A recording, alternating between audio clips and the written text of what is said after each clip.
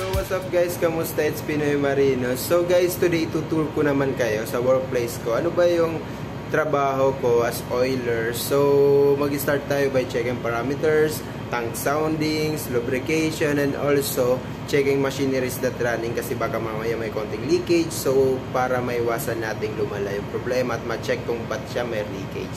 So bago tayo mag-start, kung hindi ka pa nakasubscribe, please subscribe, then click the notification bell para maging updated ka sa mga future videos ko. So tara, samahan nyo.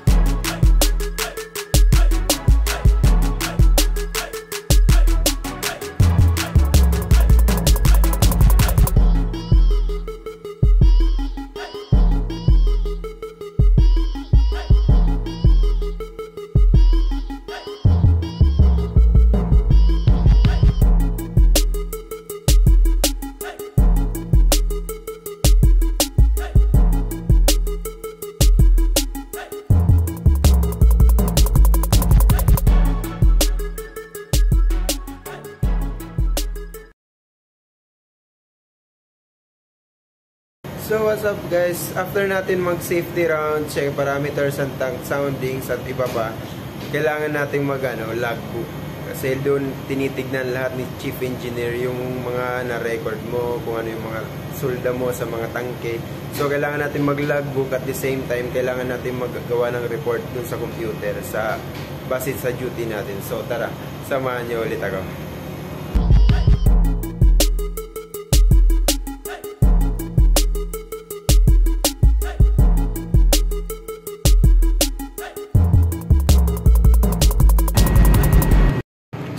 guys, what's up? It's already 10:38 to be exact.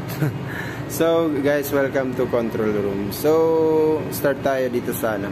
Konting share ko lang para sa mga first time nating magbabarko international. So sa mga engineers natin dyan na first time international magbabarko. So dito sa control guys, actually itong barko medyo may edad na siya. Hindi siya kagaya ng sinampahan ko lately na automatic halos lahat, lalo pagdating sa mga ballasting, yung mga transfer, fuel transfer. Dito guys, ano siya, manual operated, mostly valves manual. So ikaw talaga mismo yung magbubukas mano-mano ng lahat ng valves, then i-start mo yung pump. Unlike before na isa-dalawang valve lang, kasi yung iba computerized na, automatic na. So dito mano-mano. So ito yung monitor sa control room dito sa engine room.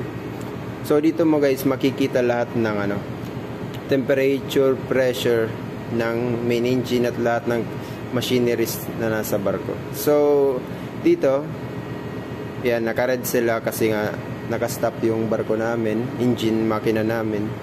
So normal lang yan, naka-red yung mga working pressures ng ibang machineries natin. Pero dito makikita yung main engine pressure, ito. Yan. Tapos yung main engine temperature. Tapos yung sa compressor natin, sa boiler, tapos sa mga tangke. Yan. Pag may alarms, dito naman siya lalabas guys. High level sa tank or low temperature, low pressure, dito magre-record yan dito. Tapos pag yan, may resibo. Yan. So yun nga. So ito naman guys, tatlong generator. Yan, tatlong generator, 1, 2, 3. So ito guys, same lang sila actually, pero yung isa nakalaan to lagi sa main engine temperature, lalo pag tumatakbo yung barko. Dito lang to siya lagi. Tapos yung isa naman shift na lang para sa generator at sa iba pang So yan. So dito naman, dito mo makikita yung steam boiler pressure. Yan. Pag bumagsak yan siya guys, bumaba sa low level niya, inabot niya yung low level niya, mag-aalarma yan siya guys. Then i-reset mo lang doon sa boiler, tapos kung para mag-fire siya ulit. At kung anong klaseng, minsan water level yung alarm, depende kung ano yung alarma niya, pupuntahan mo siya guys para Ito naman guys yung main engine starting air pressure natin, supply ng hangin sa main engine natin at sa ibang machineries. So same din, pag bumaba yung temperature, yung pressure niya, yun ng hangin, mag-alarma din yan. So kailangan, if need mo siya makabawi kaagad, okay lang naman i-manual start mo siya, yung compressor. Pero naka-automatic yan siya guys. Yan, naka-automatic yan, yung compressor. Na tatakbo siya pag inabot niya yung certain level ng pressure niya na kailangan niyang tumakbo. Pero may mga panahon na kailangan mo siyang i-manual. Lalo pag sabay-sabay gumagamit ng hangin. Tayo din habang nagtatrabaho, minsan gumagamit tayo ng hangin. Kaya biglang bumababa yung air natin. So dito naman guys, dito kami nagdadagdag at bawas ng RPM, yung takbo ng barko. Yan. Pag sinabi ni kapitan or ng bridge na need magdagdag ng speed or magbawas ng speed, depende sa biyahe, dyan kami nag-a-adjust. So yan, nakastop kami ngayon. Ayan. Tapos ito naman yung scavenging air pressure guys. Naka fully close siya ngayon kasi dito naman guys, dito lahat yung control panels ng machineries, pumps. Hindi naman na pala lahat kasi mostly yung iba nga nasa baba kasi manual. So ito generators guys, 1, 2, and 3. So now yung tumatakbo guys ay number 3 generator natin yung tumatakbo kasi walang operation due to rain. So walang crane na tumatakbo, walang crane na may power. Yan, 1, 3, 2, and 4.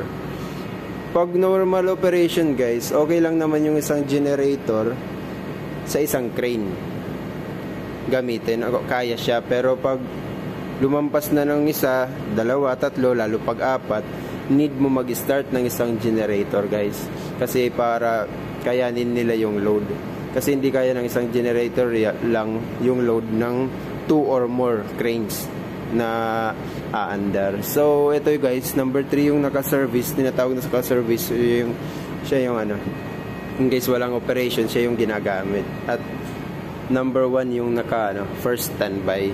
Yan, yung tinatawag siyang first standby kasi yan nga, pag need ng isang generator, siya yung siya yung ipapower mo, papandarin mo para makapagbigay ka ng supply ng cranes sa kubyerta. So yung iba naman guys, nandito din katulad ng ito, tinatawag na fire and GS pump. Pag si chief mate magbobomba sa gagamit ng pump para sa after peak suction, in out. So ito yung ginagamit guys, pero sa tamang process guys, mas maigi kung sa baba mo siya i-start. After mo mag-open ng valves, dun mo siya sa baba i-start para makita mo yung working pressure niya pag mag-start ka ng pump.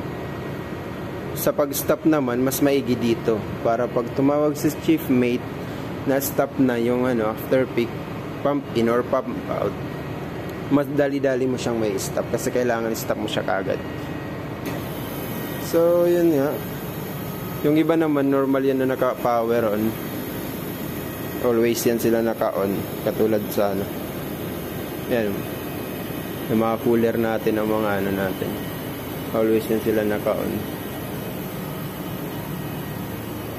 So dito naman guys, pag hingi yung kubyerta ng seawater sa taas, kasi magwawashing sila, maglilinis sila ng kubyerta, lalo pag bodega. Ito lang guys, iyon mo lang, fire and GS pump number 1. Yan, start mo lang yan at tatawag ka dun na okay na. At yun, may supply na sila ng tubig guys.